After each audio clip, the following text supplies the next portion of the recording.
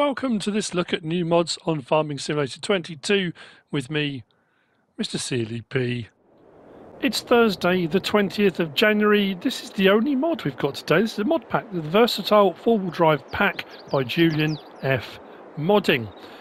Versatile was one of the first companies to mass produce articulated 4-wheel drive tractors based out of Winnipeg in Manitoba in Canada.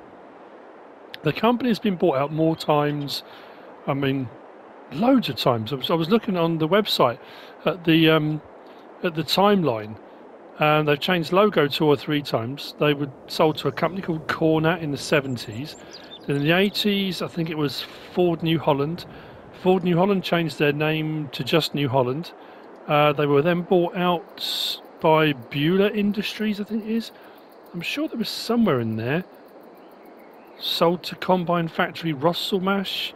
And then they've gone through loads of different changes. But anyway, that being said, just thought I'd throw that in there. We've got 3 variants in this pack. We've got a 2012 to 2016 version, 2017 to 2021 version, and a 2022 version. What's different from this to the standard one we get in game? Well, there's a whole list in the actual description for this. What differentiates this mod from Giant's base game model? All 3 facelifts available. New terminal has been added. There's USA and Australia configurations. The Australia configuration has the oversize.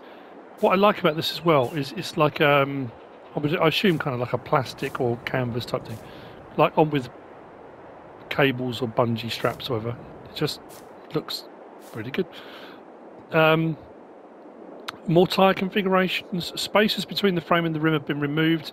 GPS terminals added. Old mirror model. Optional cedar terminals. Exhaust system has been revamped. Remodeling of the hood on the 2012-2016 version. Doors that can be open. I mean, loads. So much more than the standard base game version. 12 slots for the 2012-2016. 13 slots for the 2017 to 21, and 14 slots for the 2022 version.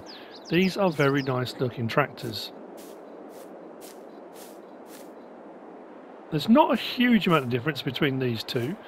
There are some subtle differences apparently. I was trying to look to see what they were. The top speed has been changed as well. From 35 kilometers an hour to 40 kilometers an hour. I'm pretty sure the standard in-game one, this goes up to 24 miles per hour if you're going with the English version of things. Yeah, with a load of options. I'm hoping nothing goes wrong here. So, you'll find them under large tractors. If we have a look at the base game version, that's 11 slots, so each one of these is a little bit more, but it's got a load more options on that. And I'm pretty sure that says 24 miles per hour. That's interesting then, because that's all I'm getting out of the ones I've got here is 24 miles per hour. So I'm not sure about that one. Anyway, camera a bit further along. Here they are. So it's 261 grand for the base model of the 2012-2016, 313 grand for the base model of the 2017-21, and 352,000 for the 2022. That's the standard price for the base game version, that one on the end. But the standard in-game version only has twin wheel options. These all have single wheel options. There's under, is it Trelleborg? There's the narrow wheels which can go up to triples. So there's a lot more options available. We'll have a look at this one first. So we've got Michelin, Trelleborg, Continental, Mitas, BKT, Fragestein, and back again. Now, under all of them, apart from Trelleborg, you've got a standard and a twin wheel option, which looks like that. The difference between that and the Trelleborg is the Trelleborg starts off standard with the narrow. You've then got a twin wheel option and a triples option. With the Trelleborg, you don't have triples with any of the other options. We go through and have a look at BKT, for example, standard and twins, and back again. So it will just be the tread patterns that change on those. And we'll go back to Trelleborg, we'll go to twins. I don't, just because I like it. So the US version looks like this with the indicator stalks, and they will extend if you go for triples as well, as you've probably just seen. The Australian version has the oversize section on the front. I don't think anything else changes on the Australia version. No, just the oversize on the front. Then we've got cab configurations. Now, this is going to be a little bit tricky to see, but we'll try and get to a position where we can see maybe about there. So, cab configurations, no. We have carpet, so it's a rubber mat, then carpet. Cedar terminal, so it puts a cedar terminal up on the side with cabling, or both. Then got footrests, so you can have foot pegs on the side of the centre console. Footrest and carpet, footrest and terminals, or all. So carpet, footrest, terminals, all in there. Attachable parts, we've got standard, and we've got a 1,800 kilogram front weight. On the back, a PTO, and then you can have both. So PTO, you notice the front dipped then. PTO with the front weight as well, if you should desire. Auto steer system, obviously it's a GPS system, which on console makes no difference, but it's there for the look. No. Yes. On this one, it just puts the terminal in, but doesn't put anything, a GPS module on the roof. That's, oh, who used to run it? Was it Calder Cornstar used to run these? We'll see inside when we have a look at them when we drive them in a moment for the auto steer. Trimble, I think it's Trimble auto steer. And then we've got engine size on this one, 470 horsepower, 521 horsepower, 574 horsepower is the highest this one will go up. And then license plate, we've got options on that. I just went for versatile because why not? So that's that one. The 2017 to 21. Same thing with the tyres on this. The Trelleborg has the standards, twins and triples. All the others have a standard and a twin. Slightly different sizes on some of them, as you can see. Depends what kind of the amount of chunkiness you want in your tyre. But like I say, standard or twins, all those. And the same thing again. I think the configurations are the same on all three models from here. USA and Australia. Cab configurations the same. Carpet, cedar terminals, both footrests, carpet, terminals, or all. Tactical parts same. Front weight and PTO. Auto steer system. If you go for yes on this one, it puts the GPS terminal on the roof as well.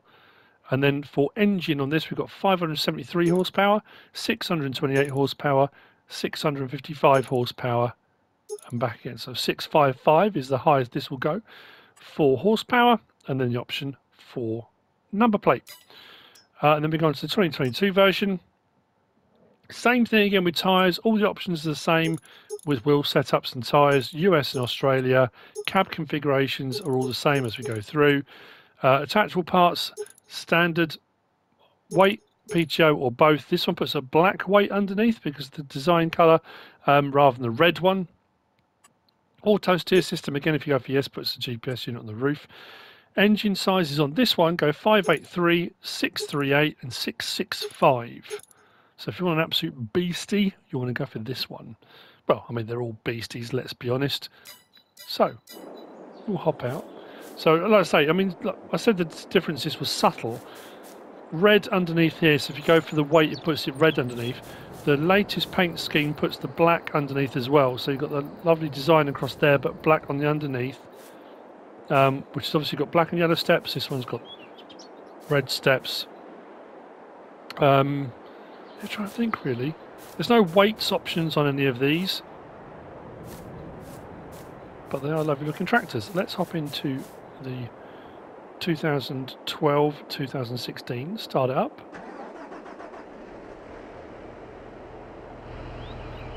Now we do have under L1, R1, left stick side to side, we can swing the chair. So you can swing it to the side so you can see over your shoulder a little bit better without looking around behind you, and then right stick side to side opens and closes the left door. That's the same on all three models. Yeah, 24 miles an hour it says. Tell you what though, they do not hang about getting up to the top speed.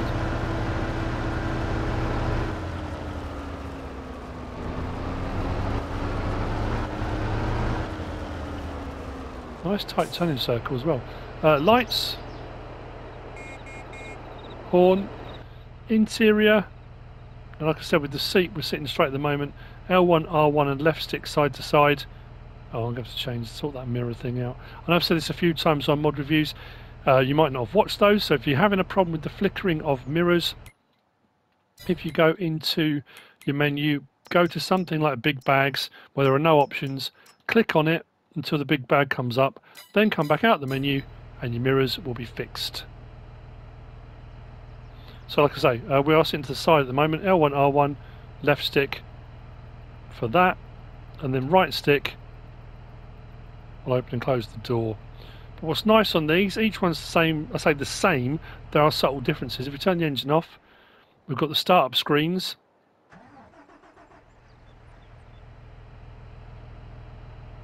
I like that, that's pretty cool.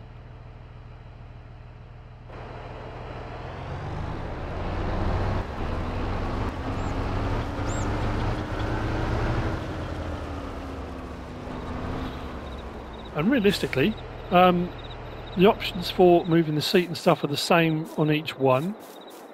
There's not a huge amount of difference in sound. Versatile have been running Cummins power plants for the last 50 years, I think, in their models. Since, well, 1966 was when they started out. I'm sure it said on their website 50 years.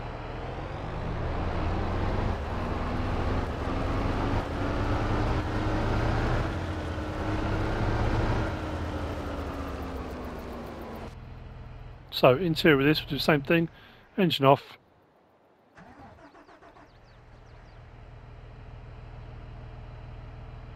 That's cool.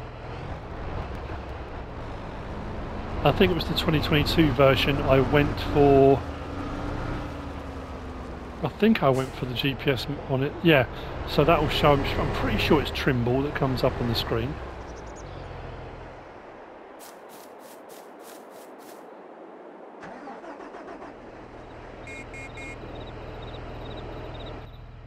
So, engine off. So I've gone for the GPS, so we've got the cedar option on there as well, and all the various different screens. We do that and start it up. Yeah, Trimble, there you go.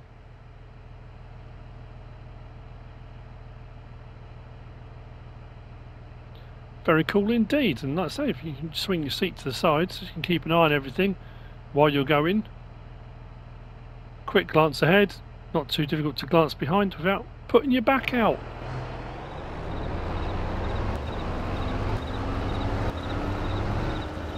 Very nice mods with a load of options on those. They look great, sound great. And that's it for today. We'll see what we get tomorrow on Friday. I hope you found this useful and informative in some way, shape or form. Those are by Julian F Modding. Did I say how much it was to download? 29.68 megabytes to download for those three. If you have found it useful and informative in some way, shape or form, please give us a like. If you don't subscribe yet, please do. If you want to leave a comment, feel free. And if you want to share this video, then please be my guest. Whatever you should choose to do. Thanks for watching.